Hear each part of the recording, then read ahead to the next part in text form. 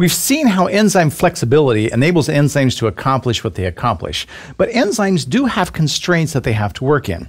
I've mentioned in these presentations numerous times now that enzymes and cells all are governed by the rules of the universe. That is, they can't change the energies of reactions. And so those are true for cells, and those are also true for enzymes. Now, enzymes, as we will see, are tricky little things. I've mentioned how enzymes cheat, and enzymes are going to cheat with respect to energy as well.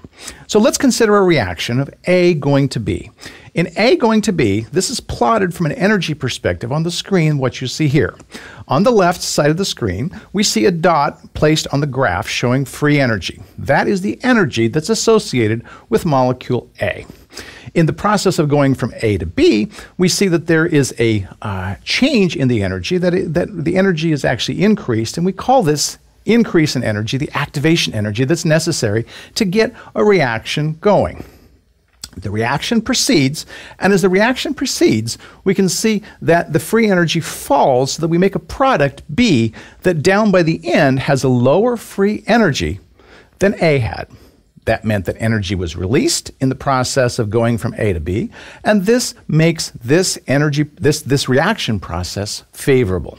Now, it's important to note that this change in free energy that's shown right here, this change in free energy, cannot be changed by an enzyme. That is, there's no change between the starting and ending points of the enzyme. The enzyme does some other things, however. It's also important to note here that this height of the peak is really a critical place. The height of this peak is the place where the reaction can reverse and go backwards from where it came. That is, A can start and then go back. Or B, if it got enough energy, could climb that curve and then go back to A. Otherwise, A is going to go forward to B, and the reaction is going to be occurring. Now, enzymes cheat. Okay, enzymes can change the activation energy. There are no rules about activation energy. Okay, there are rules about beginning and ending energies. But what activation energies changes do is they enable an enzyme to make more molecules more easily go through that transition. That is the magic of enzymes. How do they accomplish that? Well, they accomplish this in a couple of ways. One of the ways that they do it is by the fact that they have binding sites that are very precisely oriented so that the molecules are placed into close proximity that they randomly would not be into close proximity so easily. All right? And that means that it takes less energy for them to go through the next step in the process. By doing this, enzymes are able to lower the transition energy. Well, if the transition energy is lowered, it makes it much more easy for A to go to B, as we have seen. You notice again, enzymes have had no change in overall free energy. The energy of A is still A. The energy of B is still B. Okay? Only that transitional state has made a difference. Now, I want to go through and spend some time talking about the mechanism of an enzymatic reaction.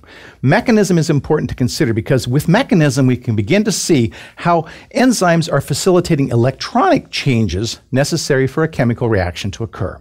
The example I will use is an example of a serine protease. Serine proteases are a class of enzymes that cut proteins.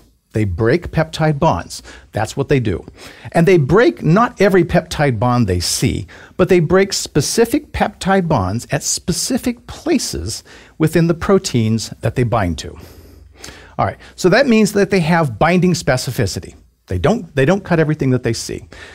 Serine proteases have flexibility. So we saw in the initial illustration the flexibility of an enzyme, and we're going to see it occurring again here as we talk about the mechanism of the serine protease. The electronic environment is very critical for a reaction. In a chemical reaction, electrons are being manipulated, electrons are being moved around, and to be able to do that, one must have the environment for those electrons to readily be able to move around, and we'll see that happening in the active site of the serine protease. Enzymes also use coenzymes. Now, in this example I'm going to give, I won't show a coenzyme, but I will say that coenzymes actually help an enzyme to accomplish what it accomplishes. You just completed your first video of the world's best medical exam preparation. Lecturio brings the knowledge of worldwide leading medical experts and teaching award winners to your PC, tablet, or smartphone. Prepare yourself and check your progress with thousands of quiz questions, customized to USMLE standards. And the very best, you can get in touch with our medical experts personally. Visit Lecturio.com now and continue with the most inspiring medical education around the globe, anytime, anywhere.